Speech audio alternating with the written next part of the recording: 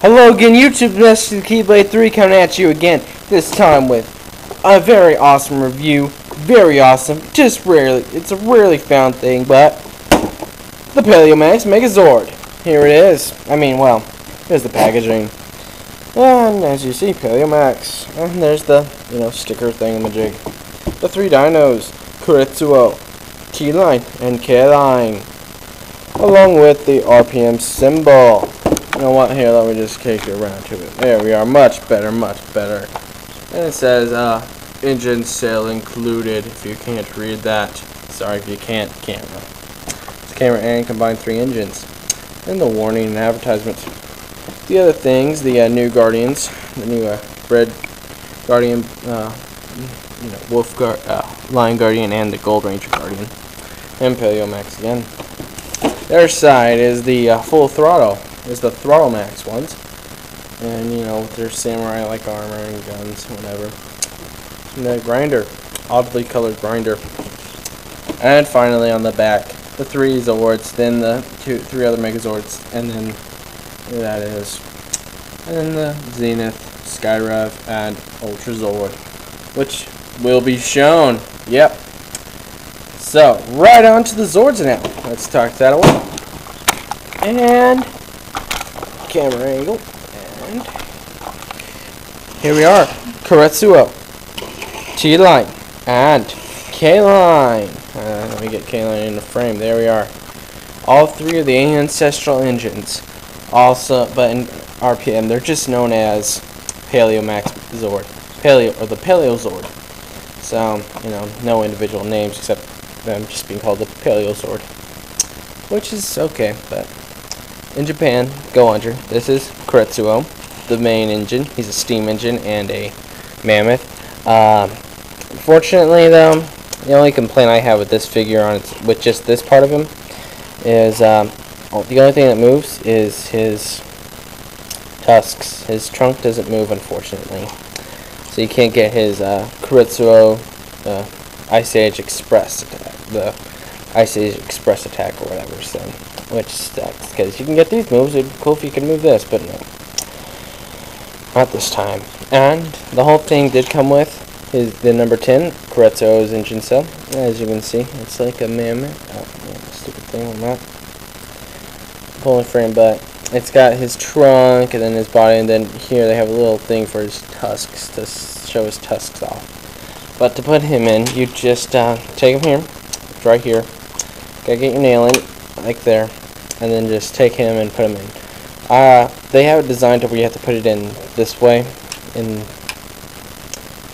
it this way, but unfortunately, which isn't very show accurate, you're gonna have the light up there, the LED there, and show up here around his tusk. But so to insert it, you just gotta go. I insert it downwards. Some people would do it the other way, but that's how I do it, and it's kind of hard to get in there sometimes. You just gotta get in. There we are, right when I need it to be, and clock it in and done.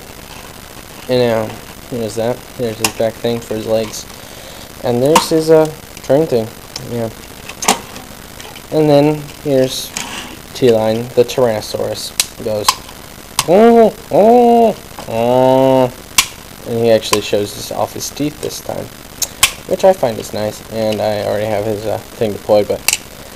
Here, there's the tab to plug them into the legs or arms for the G12, and then the thing for the train. And to insert his engine cell, you would just go and put it into there, right there.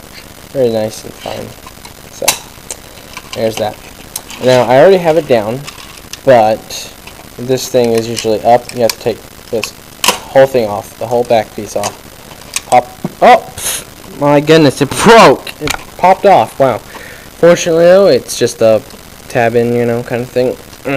Tab in, tab in. God dang it, tab in. There we are. See, goes in. Get it off. You gotta do it that way, and then just put it back in. And there's that.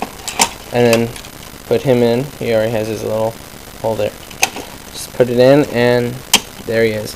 Now, unfortunately, this is a very poor design here, because it's like he's in the shadow and. Other one in the Japanese version. And then here's T-line, or I mean K-line, the Triceratops. Not teeth, but you know, just because. Oh man, this thing is loose for some reason. I don't know why this horn is. This horn's nice and tight. I don't know. I'll have to fix that somehow. But do him. He just, that's how his mouth opens. No teeth, because Triceratops don't eat meat. This is a little symbol right there. His face and his horns for the two. I don't know if you can get that. Guess not. And then you just set him down, and here's the Paleosaur or Carezzo train, or the ancestral engines, whatever you want to go by. But there they are. And now onto the combiner form. Oh, and if you want to, you can put T-line here and then have K-line, you know, this way. But to be sure, that's just out of number order. Put them into there. Now onto the transformation. Yeah, transformation time, which is nice. Sorry, this thing's on a weird thing. But to do it, you take this back off. It just kind of fobs in there, see? Clip there, and then clips there. And put that back in. Like that, fold it, you know, like so. Folds down, doesn't actually click, so there. Then you take his arms off, or the wheels off, which become his arms. Oh, see? For some reason, the thing doesn't want to stay on. I don't know why, but it just doesn't. I mean, that might help. I don't know, but that's not. Thing's weird. Oh, wait, is that one done or something? I don't know. I just got this down. See? Goes out of the box. So that comes off, and then you take this back piece off, and then this rotates up, and there's his head. Plug the back piece on, and just kind of line them up to where they'll match or whatever, and then just kind of go and then take off these. There we go. Then that's how his things fold up. Kind of reminiscent of the original Megazord, but in Japan it wasn't the original. So here's that. And you take the head and just attach it onto the here somehow.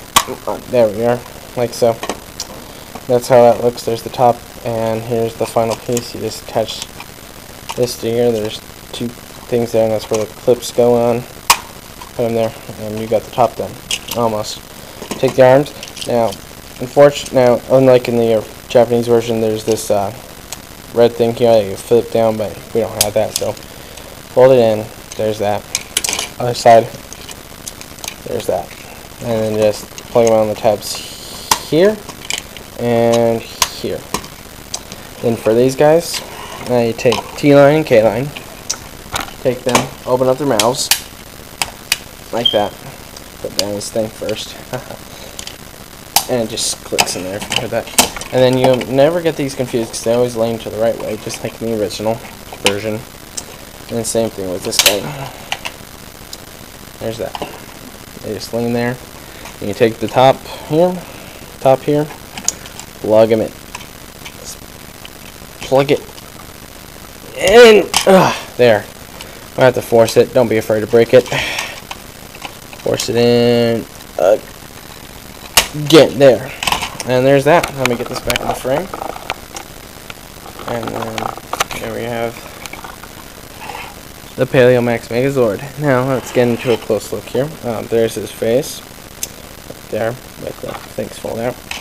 Legs. You know. So very good looking, you know, just like the original, except no trunk movement, which is really my only complaint with this thing is the tuck. It's a small detail that they could have put in, but I guess they decided not to.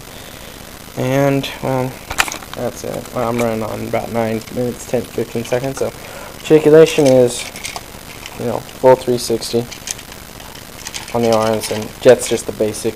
You can get some with the leg, but actually, you really can't get all that much, so not really on either leg unless you. Oh, there we go. Rotate. Pop the leg out. Ah, well, fix that real fast.